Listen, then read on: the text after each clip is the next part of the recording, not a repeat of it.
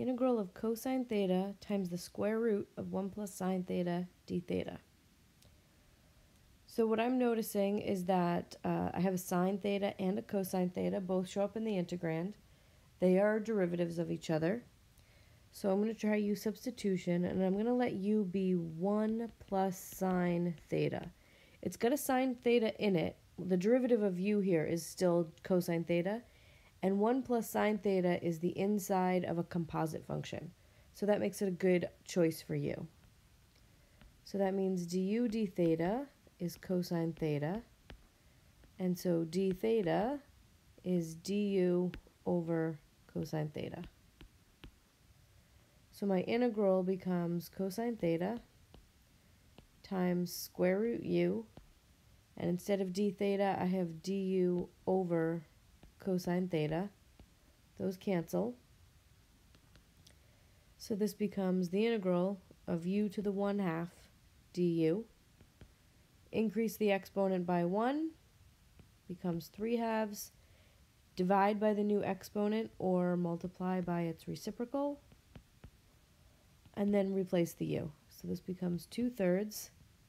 U was 1 plus sine theta to the 3/2 plus c.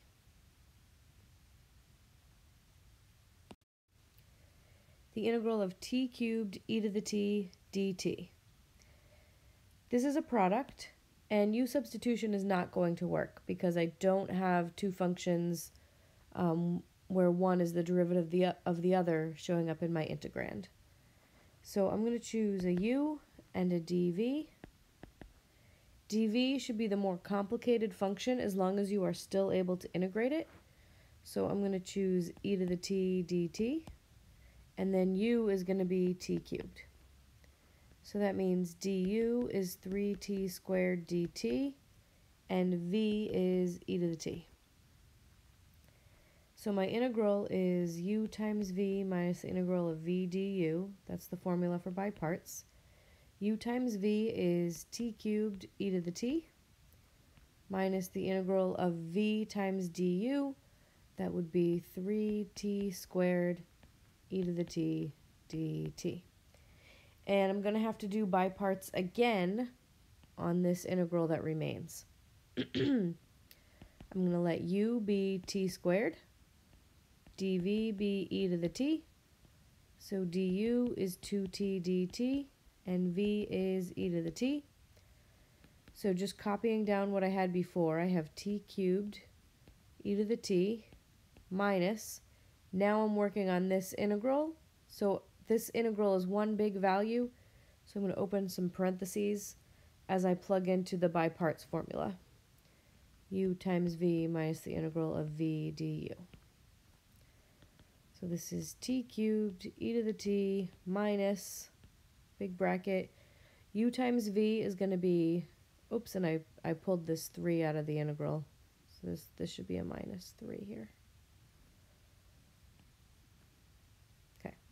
U times v, so I get t squared e to the t minus the integral of v times du, that's 2t e to the t dt. So copying down what I have so far, t cubed e to the t minus 3t squared e to the t plus 6 times the integral of t e to the t dt. So I just distributed that negative 3. Now I'm going to have to do by parts again on this last integral. So I'm going to let u be t, dv be e to the t. So du equals dt and v equals e to the t. Copy down everything from the previous line.